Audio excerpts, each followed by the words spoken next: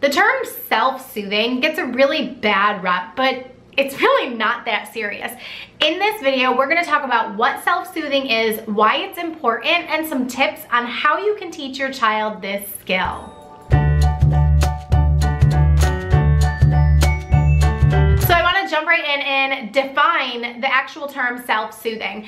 Basically, all this means is that your child can stop crying without being comforted by a parent or a caregiver. So bottom line, it's when your child is upset about something and they are able to calm themselves down without help. If your child does not have this self-soothing skill, then you as the parent or caregiver are going to be responsible for helping your child calm down every single time they're upset. This may look like being up all night long, getting your baby back to sleep, or you may have a clingy baby all day long who doesn't know how to entertain themselves, they can't play independently, they really just need to be attached to you all the time because they don't know how to self-regulate.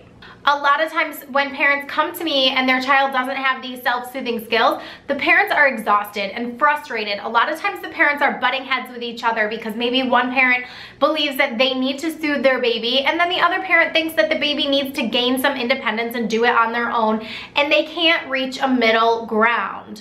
That's where I come in with my one-on-one consultations. If you're interested, click the link down below and set up a free call and we can get to know each other anyways. But we also need to talk about why self-soothing is important. So as the definition says, your baby will be able to calm themselves down without needing help. And that is so important both during the day and at night.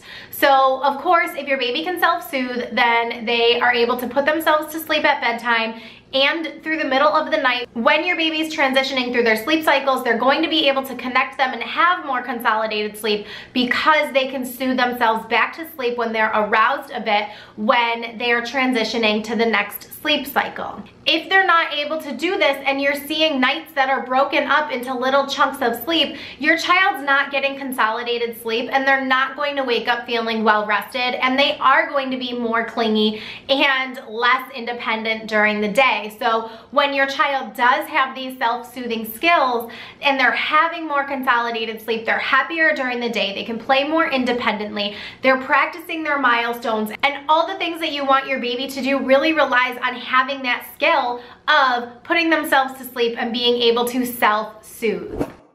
So here are some tips that I have for you as the parent or caregiver. Tip number one is to pause. Let your child breathe. Let your child figure things out on their own. It doesn't mean that you need to let your child cry it out. You just need to pause.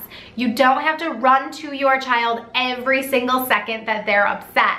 I understand that it's upsetting for a parent to hear your child cry, but if you pause for 3 to 5 minutes, sometimes that's all it takes for your child to be able to work it out on their own. You can even use this pause strategy when your child is very young, when they're only 6 months old. Maybe they're frustrated because they can't reach a toy, and instead of just running to them and handing it to them, let them work it out.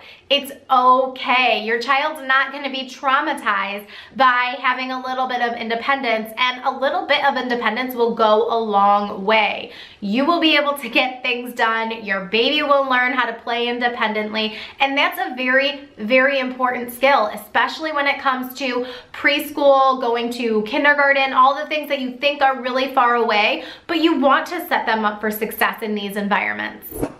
Tip number two is to have a plan, and that's where I come in. Set up a consultation. I will make your customized sleep plan and help your baby learn to self-soothe at bedtime, in the middle of the night, and taking solid naps. So if you have a set plan and you know exactly what you're gonna do every single day to help teach your child this self-soothing skill, then you're going to feel a lot more sane. And then tip number three is to be consistent with your plan. If you change your plan every other day, you're gonna be frustrated because you're gonna think nothing's working. I've tried everything. And if you're nodding your head right now being like, yes, I tried everything, it's probably a problem of consistency. So you probably didn't try something long enough before changing and doing something else. And you have to remind yourself, You don't learn something perfectly the first time somebody introduces a new skill to you, and neither do babies, especially babies and toddlers. They need so much repetition of the same thing and routines and all the things being the same, predictable, and consistent before they can really learn that this is what they're supposed to do. But that brings me to tip number 4, is to expect ups and downs. So teaching any skill ever is not going to be a linear process. It's not going to be, I'm deciding to teach my kids self-soothing skills and then they just do it. That's not real life. So what you really need to do is expect it to be ups and downs. It's gonna ebb, it's gonna flow. There's gonna be good days, there's gonna be bad days. There's gonna be days where your baby doesn't feel good, or maybe they're teething, or maybe anything. Maybe they didn't sleep well at night and now they're grumpy and clingy and just having a rough day, and you decide, this is what my baby needs right now. My baby just needs to be worn and held, and maybe I'll just put the baby in the baby carrier all day and, you know, go about your day, and then you try again the next day. There's definitely a balance between listening to your child and what they need and following a plan and being consistent. So my big rules of thumb with consistency is following the 80-20 rule. So 80% of the time you're following your plan and your routines and everything, and then 20% of the time it's fine to stray from that. But with that being said, when your child is sick, or if you're traveling, or if they're teething and they need some extra comfort, so that's your 20%, and those are the times where you know, and maybe you're not going to be following your routines and your plans straight to a T because your baby has other needs that kind of trump what your plan is on teaching your baby different skills.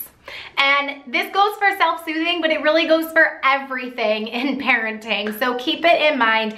80-20 rule, consistent as often as you can. Expect ups and downs, but above all, just know that there's a light at the end of the tunnel. Your child is going to learn this skill, and that it is something important that you need to prioritize. If you're interested in my free baby sleep guide, then click the link down below and you can download that today and it will be delivered straight to your inbox. I hope that you guys enjoyed this video. Click this playlist over here to watch more baby and toddler sleep training tips. Click this button to subscribe so you don't miss a video, and keep blooming. Mwah!